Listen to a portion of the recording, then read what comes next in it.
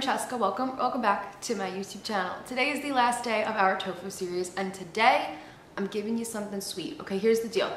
Tofu is much more versatile than people give it credit for, and we can use tofu in our desserts. So today we're going to be making a vegan tiramisu with tofu. We're going to use soft tofu for this, and it's going to make a creamy, nice filling, similar to the traditional way of making it with mascarpone cheese and everything like that. So I'm excited for this recipe. It's a good one. It was actually in one of my ebooks that I released a while ago, but I've kind of like pulled those ebooks off the internet for purchase right now. So I just figured, I'll give you guys this recipe from the ebook. It's a really good one, and it was one that I was really proud of at the time. So I wanted out there more in the world than just in an ebook from 2 years ago.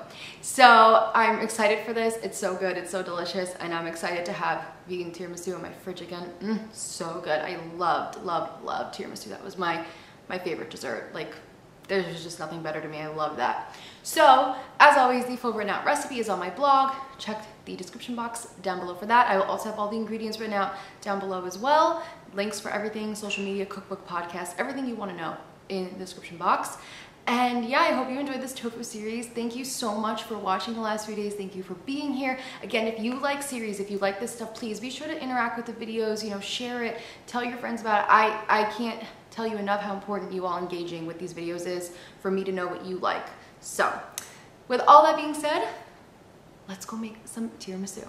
So like I just mentioned, we're using soft tofu for this, and if you look, it has the most amount of water, so it has the least amount of calories and the least amount of protein. Before we do that, we're going to make our vegan Ladyfingers. So we're going to combine some chickpea flour and water together to make kind of like a chickpea egg replacer. Definitely go check out the blog post for my notes on egg replacers, chickpea flour, and all this stuff.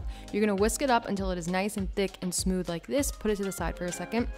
Then I'm measuring out our organic cane sugar. Make sure to use organic sugar so that way it is vegan friendly, not potentially processed with bone char. Then add your vegan chickpea egg in there, and you're going to mix it up until it kind of almost makes like a dough. Just keep mixing and mixing. You'll see the end texture in a second. It kind of looks like, I don't know, Play-Doh, wet sand, whatever you want to call it, but it looks like a dough already. So then we're going to add in some vanilla extract, give that another little mix together. Next up, we're going to add in our all-purpose flour. Before I add it in, I'm just going to take my whisk, run it through, get out any large clumps. You can also sift it, whatever you like to do. Add that into our bowl. Then we're going to add in some baking powder and cornstarch and water. And now I'm going to slowly incorporate more water as we go. So you can see I'm going to start mixing it. Obviously, it's going to be way too dry at first. So then I'll add in a little more water. I'll keep mixing, add a little more water. And you'll notice I'm using my kitchen scale. I really like using the kitchen scale for baking because baking is science and it's very precise. So I highly suggest you use a kitchen scale. Then I'm going to get in there with my hands, nice clean hands, no rings or anything. And we are just going to start kneading our dough together until it looks something like this. I can form it into a ball. It will be slightly sticky and tacky, so don't worry about that, but as you can see, it's manageable. I can move it around.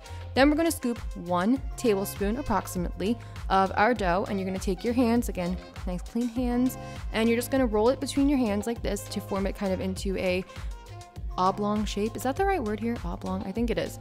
And then I'm just gonna like round it off, but we're making like a lady finger shape here, and that's pretty much it. As you do this, the dough might start to stick to your hands a little bit, so just wash your hands in between if all of a sudden you're like kind of covered in the dough from this.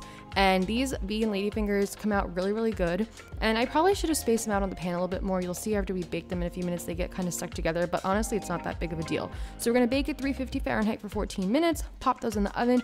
All done, they're gonna come out, they look something like this. As you can see, some of them kind of got stuck together, but again, it's just like not a big deal. I'll rip them apart later. Let these cool. Let's work on our cream. So we're taking that soft tofu, and then we're gonna take some vegan cream cheese. I'm actually using the one from Tofudy because I really like that one. So we're gonna put everything in the blender. So I drained my soft tofu, adding that in there. Then we're gonna add in about half a cup of vegan cream cheese. Then we're gonna add in some vanilla extract, more organic sugar, and then we're going to add in your non-dairy milk of choice. This Ripple milk is so good. If you haven't tried it, can't recommend it enough. And that's pretty much it. The cream is very easy to make, and you're just going to blend that until it is nice and smooth. And when you taste this on its own, it might have a slight taste of tofu, but I promise in the whole tiramisu altogether, it doesn't taste like that. Our ladyfingers are all cooled, so as you can see, they're nice and like hardened up.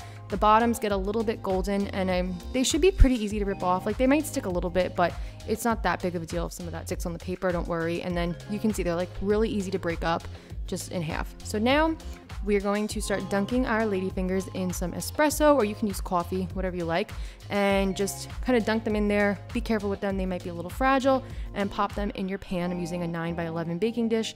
If your ladyfinger breaks, do not worry, do not worry.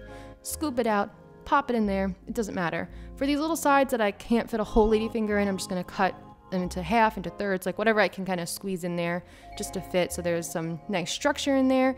And then we're gonna add our cream on top of here, so just pour about half of it right on there, and you can then use like a spoon, a spatula, a knife, whatever, to just evenly distribute that out. And you'll see it's pretty thin right now. It's gonna thicken up when we chill it in the fridge. And then we're just going to layer again. Italians, we love our layers. Lasagna, tiramisu, we like layers. So I had a little espresso left over. I'm just pouring that on top so that way it doesn't get wasted. And then we'll add the rest of our cream on there that we made. Beautiful. Oh, I could just eat this by itself. Spreading it all out again with my spoon just to make sure to cover everything really well. Now, we're testing your patience. Cover this and you leave it alone for the next 8 hours or overnight. If you're really on a time crunch, 5 to 6 hours could work, but the longer this sits, the better it gets. It is now the next day. I let this sit for a full 24 hours. You can see that cream is thickened up. Even some of the ladyfingers absorbs a little bit. We're going to top it with the unsweetened cocoa powder. You can just take like, I'm using a kind of a strainer here just to sift it over top, and that's it. Now we can finally cut into this, and that first piece to get out is a little rough, okay? It's not the best, it doesn't always look the prettiest, but we got it out, we did it, and whew, beautiful, gorgeous, makes me want to sing because it's so good. I mean, come on, does that not just look... And like, I know it's not the most beautiful tiramisu, but you don't want your tiramisu to look pretty. If the tiramisu looks neat and perfect and layered, I literally do not want it. I want it to look like this, because then I know it's good. And also, my non-vegan grandma took a bite and was amazed. So, gets a pass from grandma.